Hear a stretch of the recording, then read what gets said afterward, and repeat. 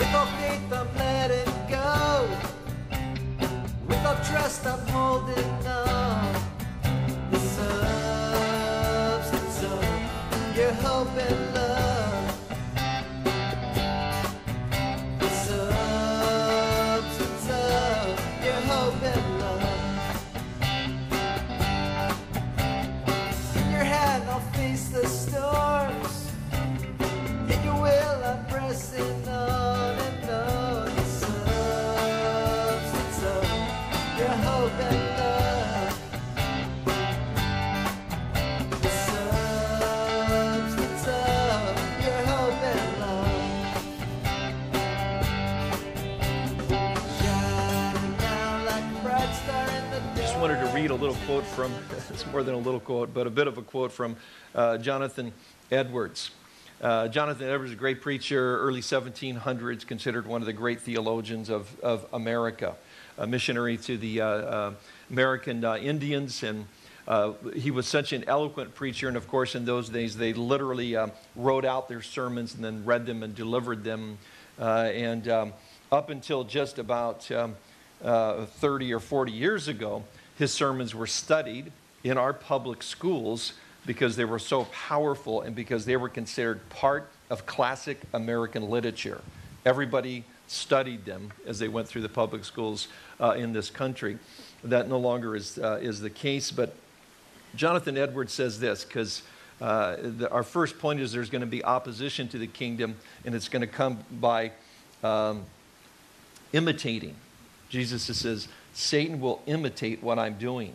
Jonathan Edwards says this about this idea. He says, it should always be noted that the more excellent something is, the more likely it will be imitated. There are many false diamonds and rubies, but who goes about making counterfeit pebbles? However, the more excellent things are the more difficult to imitate them in their essential character and intrinsic virtues. Yet the more veritable the limitations be, the more skill and subtlety will be used in making them an exact imitation. So it is with Christian virtues and graces. The devil and men's own deceitful hearts tend to imitate those things that have the highest value. So no graces are more counterfeited than love and humility, for these are the virtues where the beauty of a true Christian is seen most clearly. The gospel of the kingdom of God is imitated because it is of the highest value. I like that line. Who makes imitation pebbles? There's probably somebody out there that does these days. But again, it's those things that are of the highest value, the highest virtue, that are copied. And that's what we're going to see in our opening parable. We're going to read verses 24 to 43, and again, this first point is there'll be opposition to the kingdom. Jesus told them another parable. The kingdom of heaven is like a man who sowed good seed in his field, but while everyone was sleeping, his enemy came and sowed weeds among the wheat and went away. When the wheat sprouted, it formed heads, then the weeds also appeared. The owner's servants came to him and said, "Sir, didn't you sow good seed in your field?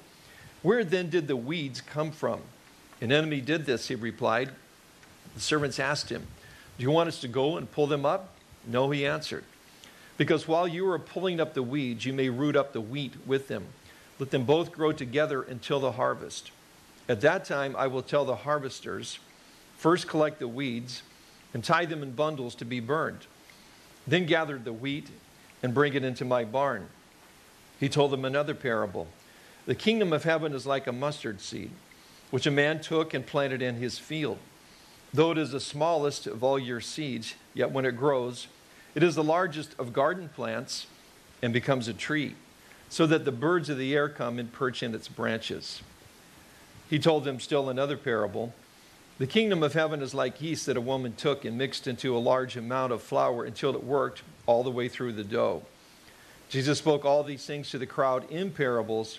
He did not say anything to them without using a parable. So was fulfilled what was spoken through the prophet. "I will open my mouth in parables. I will utter things hidden since the creation of the world." Then he left the crowd and went into the house. The disciples came to him and said, "Explain to us the parable of the weeds in the field." He answered, the one who sowed the good seed is the Son of Man. The field is the world, and the good seed stands for the sons of the kingdom. The weeds are the sons of the evil one, and the enemy who sows them is the devil. The harvest is the end of the age, and the harvesters are angels. As the weeds are pulled up and burned in the fire, so it will be at the end of the age. The Son of Man will send out his angels, and they will weed out of his kingdom everything that causes sin and all who do evil. They will throw them into the fiery furnace, where there will be weeping and gnashing of teeth. Then the righteous will shine like the sun in the kingdom of their Father. He who has ears, let him hear. The first thing that we notice about these is there is a direct connection in all of them. He begins by saying, and he told them another parable. And again, in the Greeks, it means another of the same kind. These are all joined together. Several times, if you look through, he'll say phrases like, and again, or once again, because it all ties together. These are all parables of the same kind that all go together about the kingdom of God. I took great solace in the fact that Jesus uses the word again several times repetitively, as I have a tendency to do that myself, as you may have noticed. Like I say, now I can say, well, hey, Jesus did it. I may never be able to break that, but it's okay now. There will be, first thing we notice is that there'll be counterfeit Christians. Kingdom of God is like a man who sowed good seed in his field. The enemy comes, and notice it's while they were sleeping, so we're totally unaware. Christians, people in the church, pastors, church leaders are unaware of exactly when this is taking place. Apparently, it's while everyone sleeps. When the wheat sprouted, so did the weeds, and the servants are certainly concerned. And they say, hey, how did this happen? And he explains that actually it's the devil came and then sowed these sons of the evil one in while everyone was sleeping. Now, the word that he uses for weeds is sometimes the normal word there, King James, New King James, is tares. It's a type of a weed that looks exactly like wheat. They look exactly the same as they're growing up. And until the wheat produces its head and out comes the grain, that's the only time you can tell. It's right at the end, right before it gets harvested. So the whole time that this is going on, you cannot distinguish between the two. Therefore, Jesus says to them, no, don't go pull them out now. At the end of the age, before the great white throne judgment, at that time the angels will come and they'll be the ones that actually do the separating. And of course, there's the consequences of those that are either, again, in these parables, there's no neutral ground. Nobody's kind of a Christian. You know, nobody's kind of saved or almost saved. They're either saved and they're the Son of God, and they will be taken with him at the end, or they're the son of the devil, and they will face the consequences of eternal judgment. And this same language carries through all these parables. Somebody had said at one point in time, well, that's just symbolic language. Yeah, but that doesn't let anybody off the hook, because symbolic language is always a lesser degree than the reality in every language. In every language that uses symbolic language, that's the same. So if you choose not to believe that people will burn forever and ever in the fires of hell, then know that it's going to be worse than that. It's not going to be, those are the only two options here. Certainly, part of this is to help us kind of have a sober view of sharing the gospel. Again, this is following the sower on the seed. The power is in the seed, but still somebody's got to deliver the goods. Now, I want to make reference to what Jesus had said previously about this idea of in the kingdom of God, there are those that are really saved, and those that appear to be saved that are not. Seems to be a big concern of Jesus. In Matthew 7:21, there he says, not everyone who says to me, Lord, Lord, will enter the kingdom of heaven, but only he who does the will of my Father who is in heaven. And of course, the will of the Father is to receive Jesus as the Messiah. Many will say to me on that day, Lord, Lord, did we not prophesy in your name, and in your name drive out demons and perform many miracles? Then I will tell them plainly, I never knew you. Away from me, you evildoers. So in the kingdom of God, as it grows, as it expands, there are those that are actually really saved, and churches that hold to the truth of the Word of God. There's going to be those through the ages that appear to be Christian and are not, or claim to be Christians that are not. They actually will have leaders, according to that passage in Matthew 7:21, that actually prophesy in his name, do miracles in his name, but they weren't. And Jesus, in the end, to them individually, he'll say, away from me, I never knew you. So the bottom line is there's going to be, in the kingdom of God, it's spread individually by other individuals, sowing the good seed. The power is in the Word of God.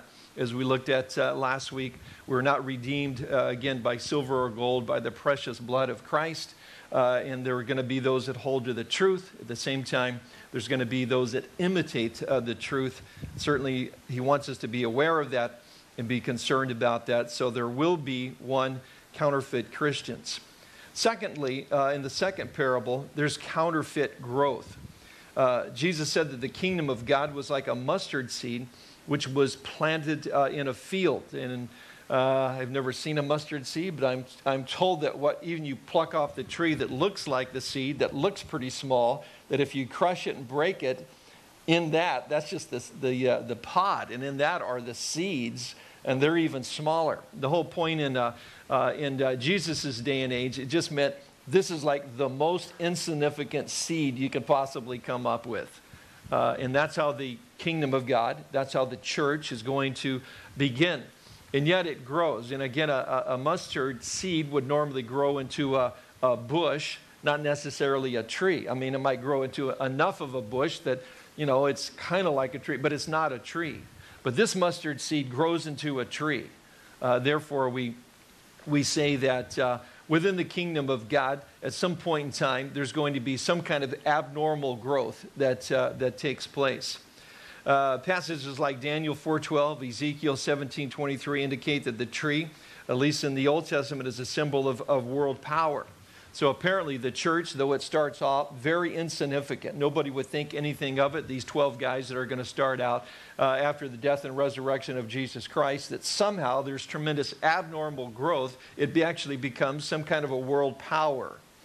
The other thing about this particular illustration is that it becomes so large in this abnormal growth that birds of the air are able to come and land in it. And here I want to make reference to the parallel passage in Mark 4:13. And again, Jesus is talking about the parable of the sower and the seed, and he says, don't you understand this parable? How then will you understand any parable? That's Mark 4:13. So apparently we need to understand the symbolism in that parable. And in that parable, the birds that came remember, they came and plucked the seed that was on the hard ground, the pathways, and then Jesus identifies them as being Satan. So apparently a point in time in the church, in the kingdom of God, it's going to start out so insignificant, these 12 guys that have witnessed the resurrection of Jesus Christ, along with the hundreds that were there on particular occasions, and within a very short period of time, the enemies of Christ would say, and they've turned the world upside down. We see that in the book of Acts. What happens after the book of Acts, though? The church does go through an abnormal growth period of time. So abnormal that under Constantine, again, the Roman emperor, all persecution ends, which, it could be a good thing, but then through, again, subsequent Roman rulers, the church is now merged with the state, and it becomes an incredibly powerful state and political formation. And one of the things that they would attempt to do as they would go out intentionally with the gospel is to try to blend it in or morph it in or adopt into it cultural applications wherever they went. So the church began to look very different in very different cultures. And therefore you have, if they have the summer solstice, or if that they worship and so forth, it's springtime, then we'll use that and have a big celebration. We'll call it Easter, or after the goddess Easter, or we say Easter today. We'll develop a time of day during the celebration in the winter when they have their big pagan celebrations, and we'll adopt that in, and we'll say that's the time of the birth of Christ, and we'll have a big celebration. So they begin to morph these things into other cultures. Tremendous abnormal growth in this church state then basically runs Europe for the next thousand years. Incredible abnormal growth, like a mustard seed that comes in, so large that the birds of the air can come and land right within it. And if we stay with the symbolism of the first parable, then the birds of the air represent Satan himself, able to come in doctrinally by practice and so forth. Again, we can have here counterfeit Christians, counterfeit growth. And then we also have a warning of counterfeit doctrine in the third parable. This is a woman that took and mixed a large amount of flour and mixed yeast into it. Now, again, it's interesting that in the end, when the disciples get along with Jesus, they only ask about the first parable. I think they kind of get it, the other two apparently. In this one they would as well, being Jewish, because yeast is always a symbol of evil or sin. That's why at Passover you have to go through your whole house and pull off all the cushion covers and look all around and make sure there's no yeast left in the house. It's a symbol of sin. It's where we get our idea of spring cleaning. They did it for Passover. Jesus used it as a picture of hypocrisy in Luke 12. He used it as an example as false teaching in Matthew 16. He uses it as a type of worldly compromise in Matthew 22. Paul uses it as a picture of the carnality in the church in 1 Corinthians and of false doctrines in Galatians 5. And the idea is that a little yeast can work its way through the whole thing, and it seems to be quietly under the scene, but what it's doing, it's basically corrupting things. So in the kingdom of God, it's going to go out like a farmer sowing seed. Not everybody is going to come to faith in Christ. The worries and the cares of this life are going to keep people from coming to know Jesus Christ. There's basically a satanic influence, and the devil is certainly involved in preventing people from coming to faith in Christ. And we mentioned last week the need to prayer, because Paul says that the God of this age has blinded people, that prevents them from coming to faith in Christ. Add to that now, there's going to be opposition. And certainly there would be opposition in terms of persecution that's outward, that we see in the book of Acts, that is still very prevalent in the world today. But there's another thing that's even more insidious, and that is there's going to be an imitation of Christians and churches that grow up right alongside the true church and the true teaching of the Word of God. There's going to be some abnormal growth at some point in time that ends up being a real deterrent, because it becomes such a large corporate kind of world power that it becomes kind of corrupted in a sense and loses a sight of the simplicity of the gospel. And then add to that, it's also like yeast that works its way through that brings about hypocrisy and false teaching and false doctrine, and all this should be very much a sober warning to us. Again, in the New Testament, Paul says he has counterfeit Christians in 2 Corinthians who believe a counterfeit gospel in Galatians 1. He encourages a counterfeit righteousness according to Romans 10. Eventually, there'll be a counterfeit church in Revelation 2. And eventually, Satan will present a counterfeit Messiah that we refer to as the Antichrist. So very, very interesting and kind of sobering, these parables. Now, so point one, there'll be opposition to the kingdom. As I kind of went through and thought about this, it's like, well, what do you do about this? You know, and I like Warren Wiersbe lines. He says, well, God didn't call us to be detectives, but to be evangelists. So we just need to keep about the master's business and sowing those seeds and going about. And in the end, it's going to be obvious, you know, who's with us and who's against us and all those kinds of things. Yet at the same time, in the New Testament and with Jesus, he warns us several times to have discernment. And to be able to judge, you know, false doctrine from correct doctrine. And that's a real concern, and it's a real warning. And certainly what Paul has so much to say, and Peter, is that in the last days, that's going to get worse in terms of false teaching and so forth. try to balance that with everything the church, that Jesus says about unity and having unity, not only in the Old Testament, but in the New Testament. In his high priestly prayer in John 17, he's praying for our unity. So how do you balance this idea of unity, but realizing that there's a corrupting influence in the church worldwide, as well as there seems to be a false gospel that's out there? I wanted to read a couple of things from you, or for you, and one is from Joseph Stahl. Joseph Stahl is a great author, a great preacher, and for a period of time ran Moody Bible Institute, held many other distinguished positions. But this is one of his latest books from the front lines, and I just wanted to read a bit because he addresses this issue of unity, which we're to strive for, but how do we balance that, realizing that there is deception out there. There's an enemy who's going to try to imitate everything there is about Christ and about the gospel. He says, it gives me serious pause when I read in the scriptures there are 6 things that the Lord hates. In fact, 7 that are an abomination to him. The final item on the list of behaviors abominable to the Lord is someone who sows discord among the brothers. And that's in Proverbs 6:19. Or consider the Lord's prayer on behalf of his disciples and all those who would follow him, John 17. Jesus prayed his followers would show the world that he and the Father were one by being one among themselves. If Christians are to be true to our God and an accurate reflection of him to our world, then oneness must be a major item on our agenda.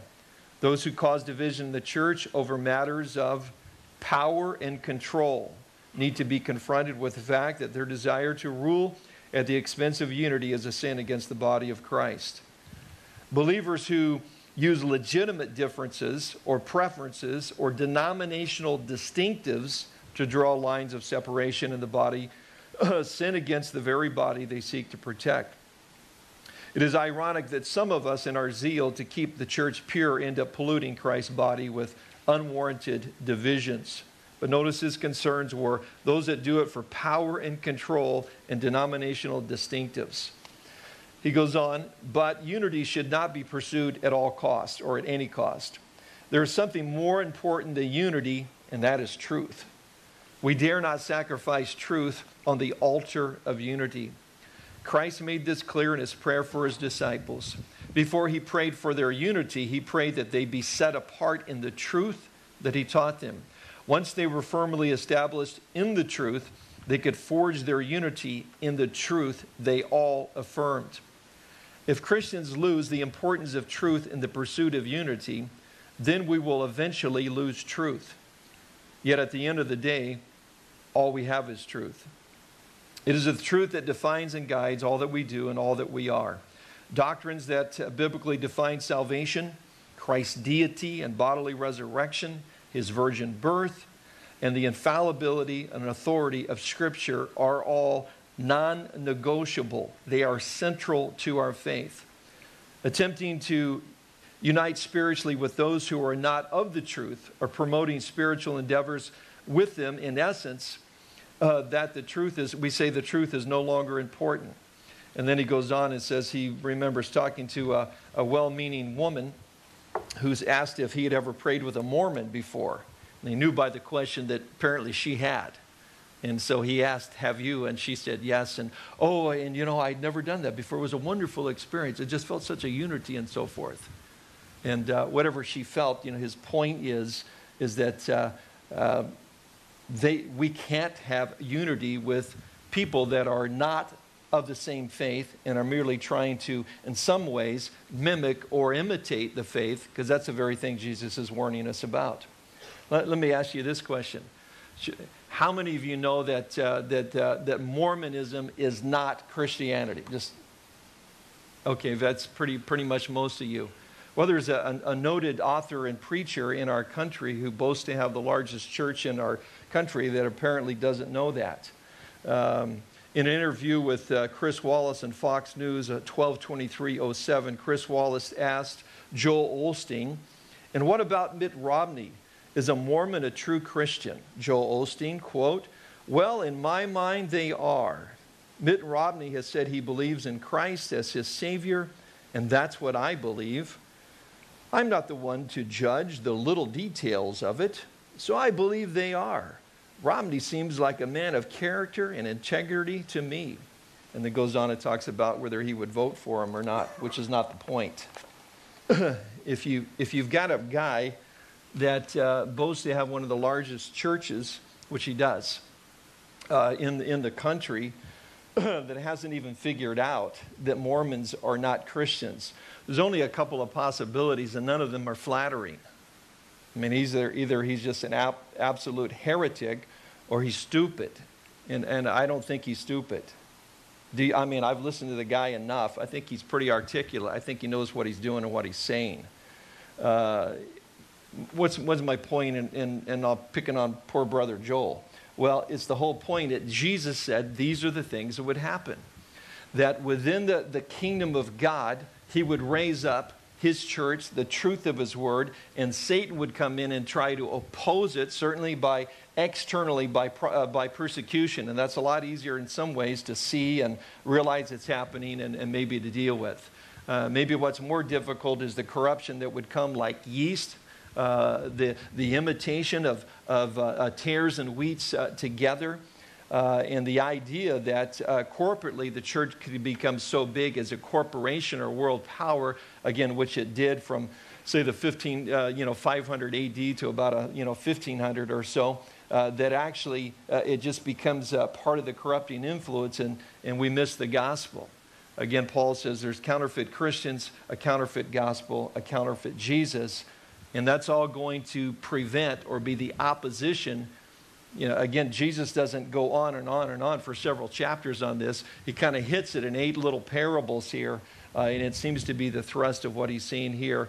We need to be aware that there will be opposition to the kingdom of God. It's going to come by primarily internal means through Satan imitating the work of Christ.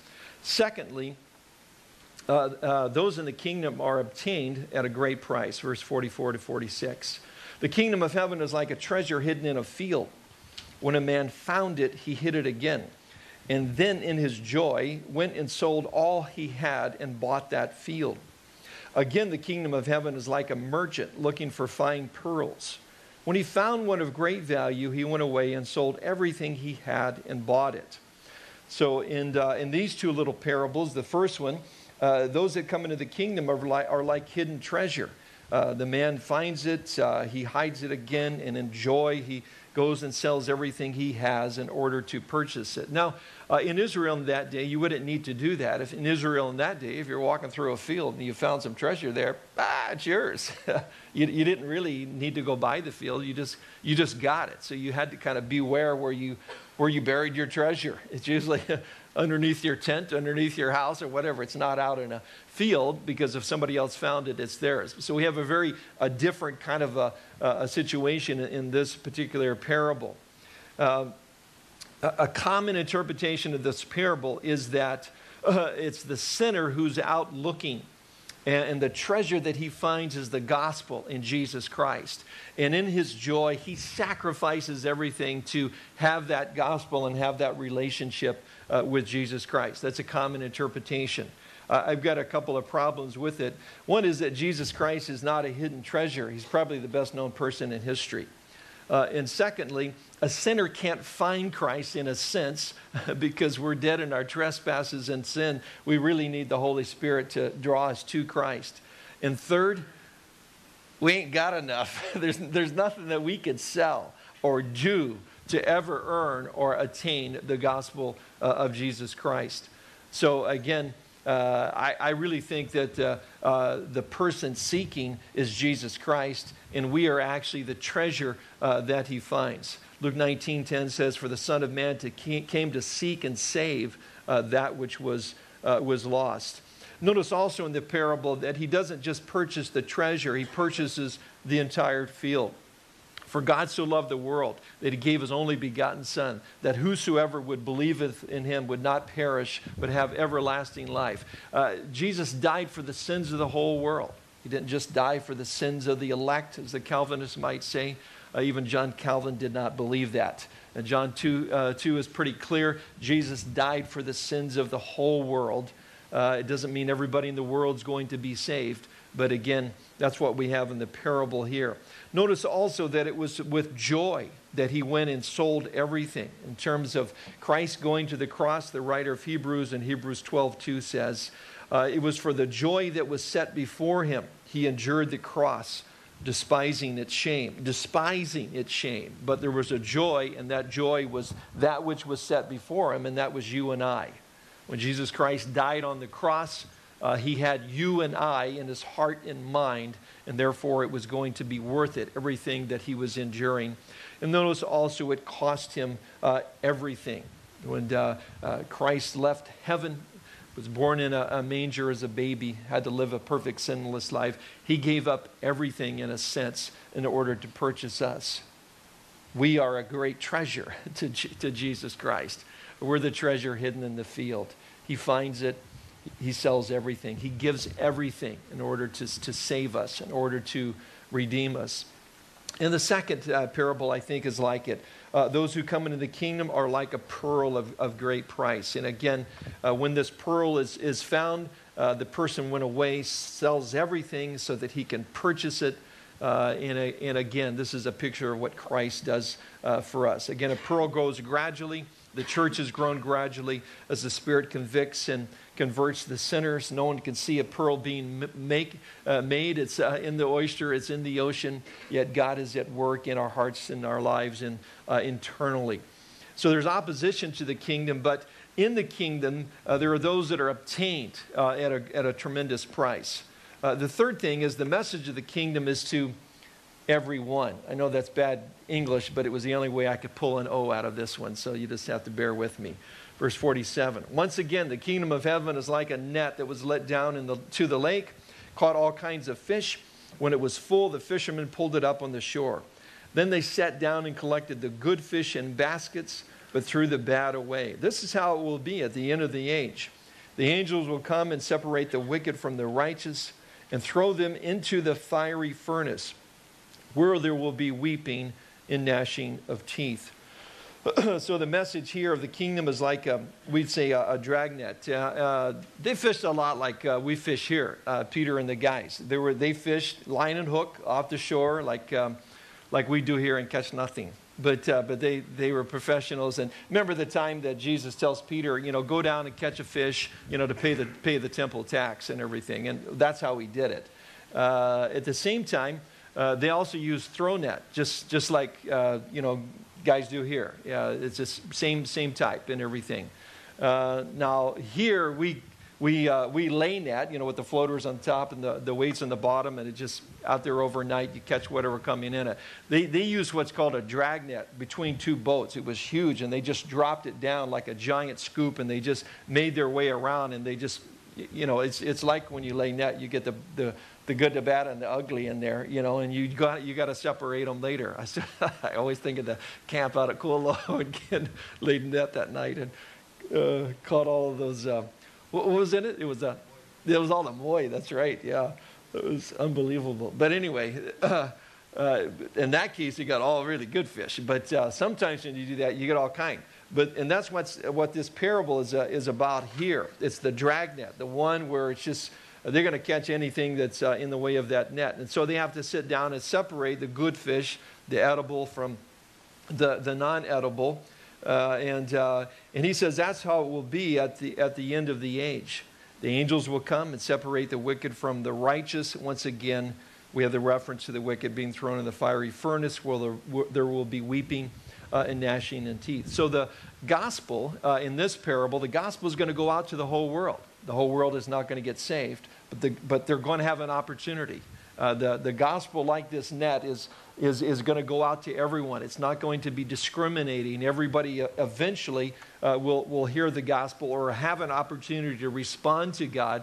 Again, even if they don't hear about Jesus personally, they have the witness of creation. They have the internal witness of their conscience. And at the end, there will be this separation of true believers, false believers, good from bad, two kinds of people. And again, very clearly distinguishing those that are children of God, those that are children of the devil. Do people pretend to be Christians? Yes, they do. I don't think any of this by Jesus is meant to be alarming, to cause people, man, I sure hope I'm saved. I don't know if I'm saved. Well, either you are or you aren't. And if you're not sure, just come up afterwards and we'll pray with you so you can be sure that you are. This is primarily talking about people who are really pretending. They know what they're doing, you know, and again, there are leaders like that out there. Peter describes them in a second epistle, explains what they look like, what their motivation is, and everything else. So again, this is not to be discerning or think of the right word. This isn't supposed to bum you out in terms of whether you can be secure in your own salvation, but it's supposed to make us aware of what's going to be going on during what we call the church age. Again, opposition were obtained at a great price. The message of the gospel is for everyone. We're not to be discriminating as we sow those seeds. We're to share with everyone. There will be obligations, though, for disciples of the kingdom, and we see that in verses 51 and 52. Have you understood all these things? Jesus asked. Yes, they replied. He said to them, therefore, every teacher of the law who has been instructed about the kingdom of heaven, and here's another parable, is like an owner of a house who brings out of his storeroom new treasures as well as old. So Jesus asked them, have you understood? And again, these guys really don't understand everything in a sense. I mean, they pretty much get the main idea here of these parables. Jesus has never mentioned the cross yet, because the cross is not a subject until the kingdom is rejected. He's explaining about the kingdom. He still hasn't dropped the bombshell in terms of how this kingdom is going to be initiated through his death on the cross. But at this point, to some degree, they respond. And the idea here is that understanding then brings responsibility. First, note that disciples are obligated to be like scribes or teachers who discover the truth. Again, the teachers of the law in that day had been instructed, about the things of God, and now he takes that position and applies it to believers. Like the scribes, what did they do? They studied the Word of God. They knew the Word of God. They were able to bring out of the Word of God, like someone bringing treasure out of their home and showing them old things that we knew before, as well as new things that are being revealed. Those that come into the kingdom of God, this is not talking about a particular group of leaders. Those that come into the kingdom of God, all of us, have an obligation. We have certain obligations. And one of them is to study God's Word like we were teachers of the Word of God, like we were scribes in this day. We have a responsibility to do that. And again, the scribes originally were a very noble group that went with Ezra back to help rebuild the temple and help hold to the teaching of the Word of God.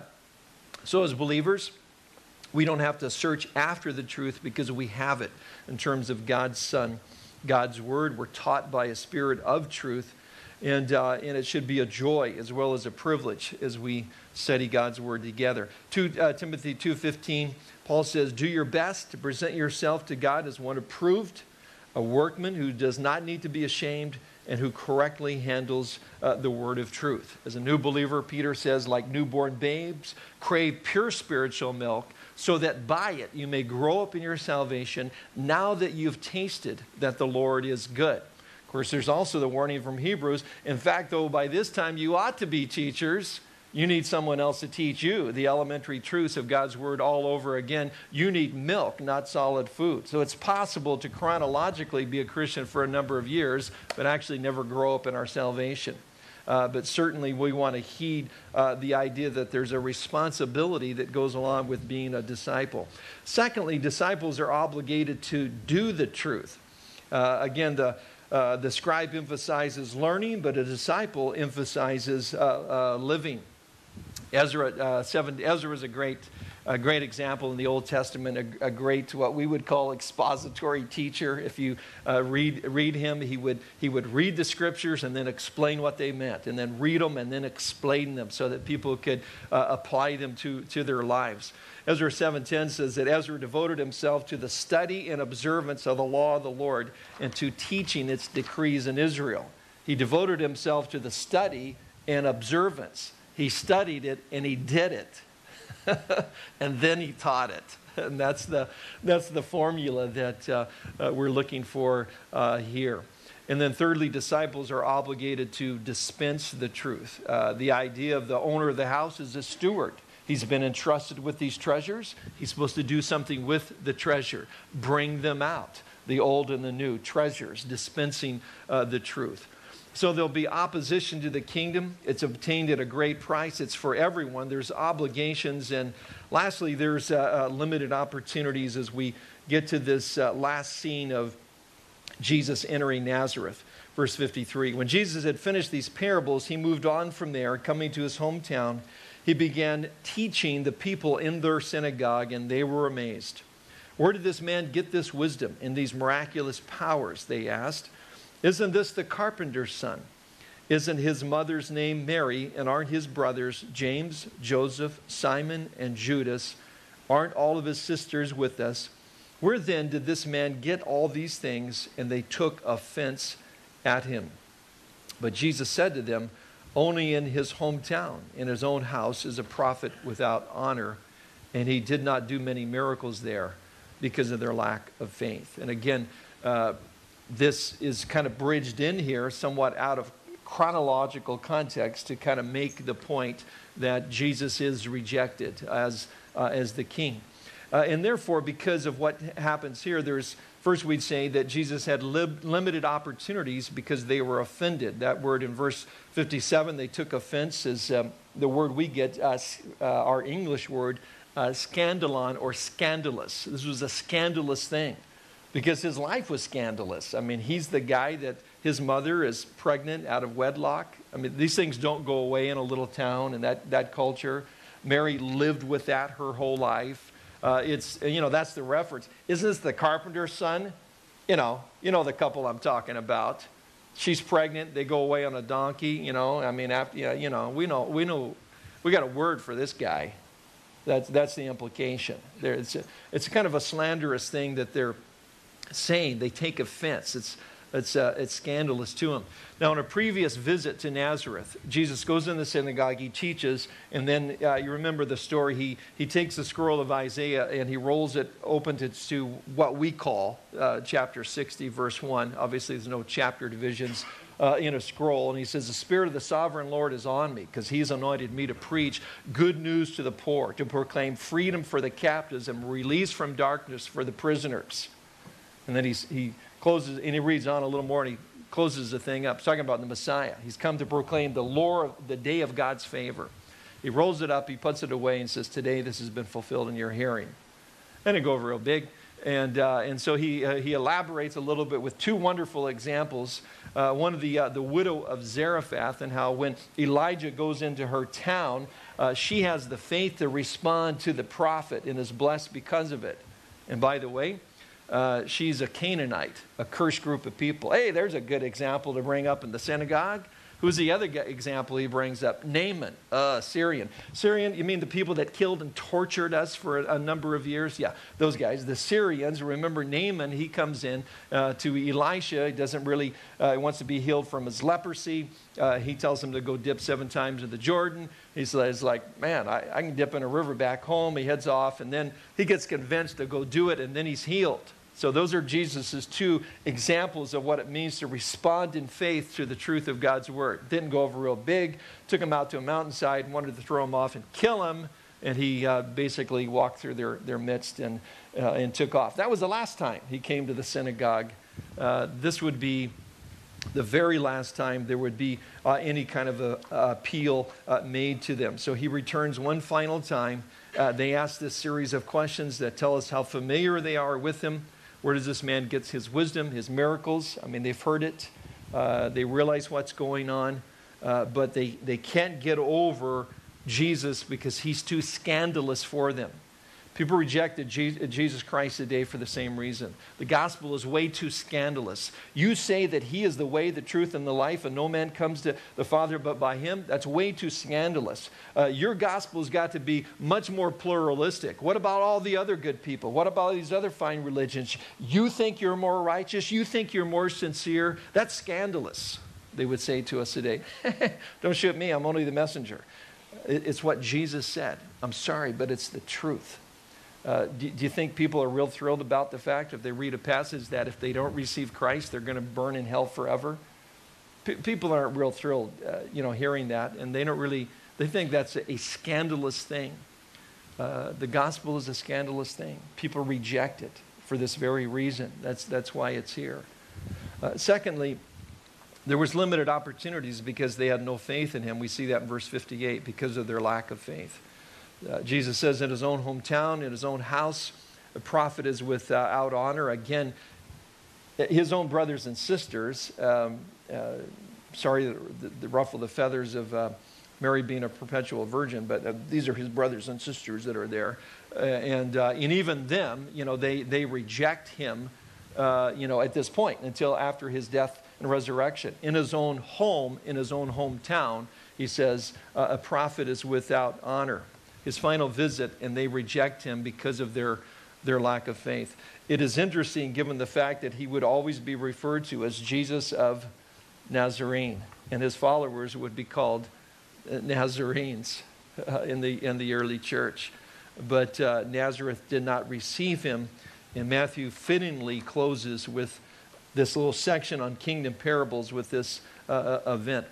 I wanted to go through just quickly 7 things, kind of concluding thoughts of facts or things that we learned from these very important parables. One is the offer of the literal kingdom was rejected by a generation of Jews in Israel. It will be offered to a future generation of Jews in what we refer to as the end of the tribulation. And they will accept it. And Jesus will establish his kingdom, and he will rule and reign from Jerusalem, what we refer to the millennial reign of Christ for 1,000 years. The church will already have been raptured and be with him during that period of time. We will come back with him at the establishment of that kingdom. Now the kingdom would come spiritually to those who would receive it by faith and apply it. Remember, we saw that over and over again. The distinguishing thing between those that were not really saved and those were the ones that heard it, and it says with understanding. That means they applied it. It's not just belief, it's belief plus trust. Again, there are those that misunderstand that they believe that Jesus is God come in the flesh. They believe in the Trinity. They believe in the deity of Christ. They believe that Jesus died for their sins, and that's not enough. They've never really applied it to their own lives personally. And that's a good thing if you meet somebody like that, because you're on third base. A single gets them in. Even a hard hit ground ball gets them in from there. No home runs. They're just right there. You just got to get them across the threshold so they can be born again of God's Spirit, have a personal relationship with him. The kingdom of God is now spread by individuals like a farmer sowing seed. This power is in the Word of God, not in us. The power was in the seed, not in the person delivering it.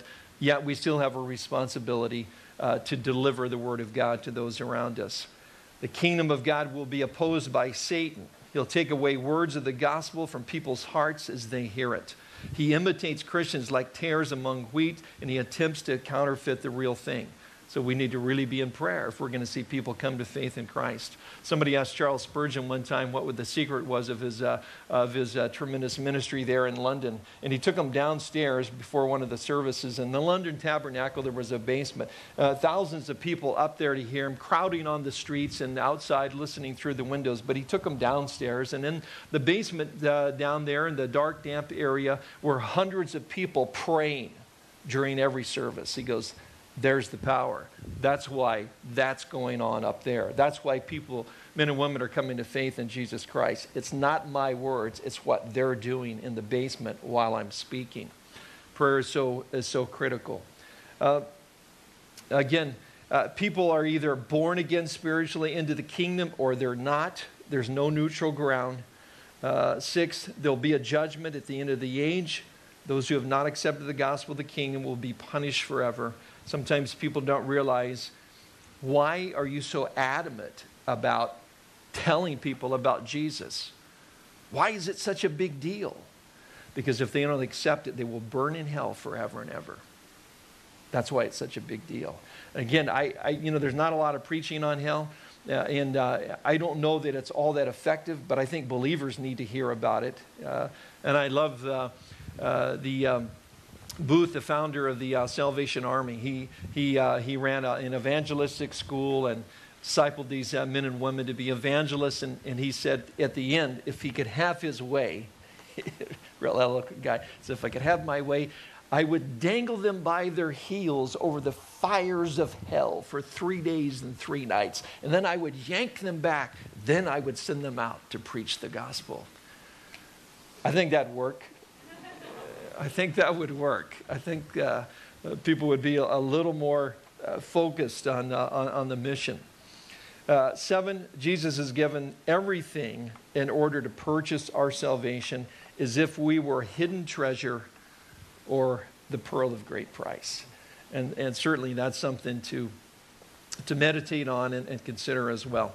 Mentioning Spurgeon and William Booth, there's another British kind of a famous story of a British church that was well known in London that had a sister churches that actually worked in the inner city. And once a year they would have a joint service together, which is kind of interesting because you had the upper echelon of British society now with all of the people that lived basically in the ghetto or the slums of that day. And as this pastor was closing the service, they had communion, and down on his right he noticed 2 men praying, kneeling side by side, praying together. One was a very well-known judge, and the other one was a very well-known burglar. And that judge had sent that burglar to jail at one time, and here they were, praying side by side on their knees, taking communion together. And on the way out, he said to the judge, did you notice who was kneeling next to you? He goes, oh, yes, I did. And the judge replied, it's a miracle of grace, isn't it? And the pastor said, yes, it certainly is. And he went on to say something about the other guy getting saved. And the judge said, no, that's not what I mean. He says it's not surprising that a burglar received God's grace when he left jail. He had nothing but a history of crime behind him. And when he understood Jesus could be his Savior, he knew there was salvation and hope and joy for him. And he knew how much he needed that help. But look at me. I was taught from earliest infancy to live as a gentleman, that my word was my bond, that I would to say my prayers, go to church, take communion, and so on. I went to Oxford. I obtained my degrees. I was called to the bar and eventually became a judge. I was sure I was all I needed to be, though in fact I was a sinner too. Pastor, it was God's grace that drew me. It was God's grace that opened my heart to receive Christ. I'm the greatest miracle, not the burglar next to me. And it's really for all of us. We're the pearl of great price, the great treasure. God gave it all, and it's by his grace. And it's that message of grace that is the seeds that we're to go out and share with others. Amen. In the quiet place,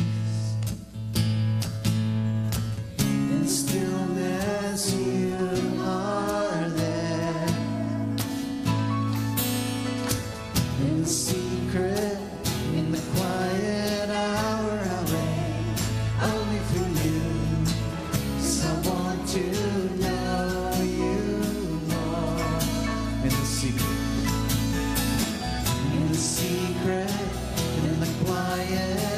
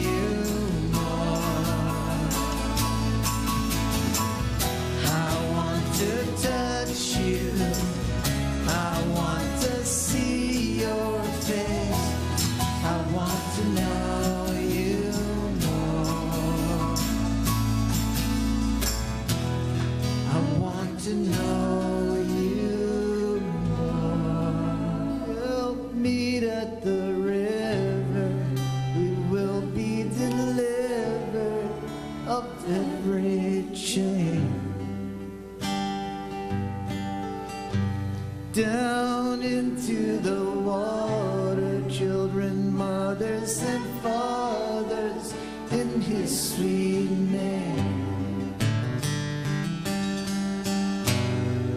to drown all our sins and come up again, forever changed,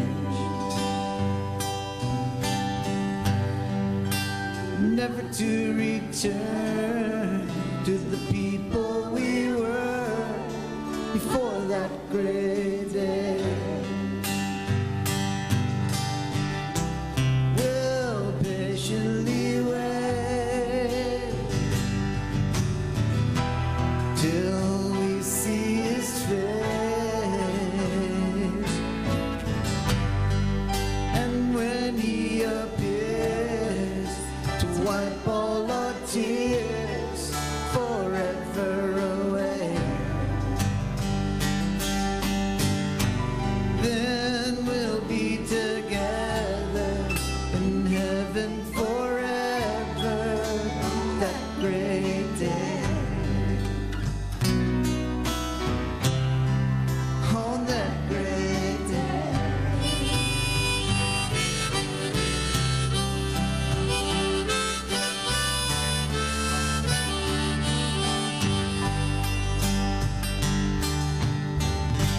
We'll meet at the river, we will be delivered of every chain,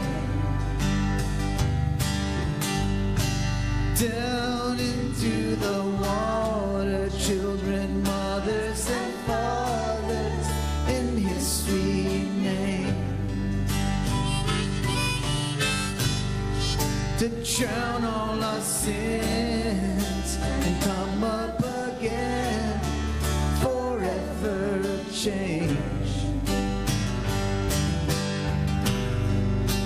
never to return.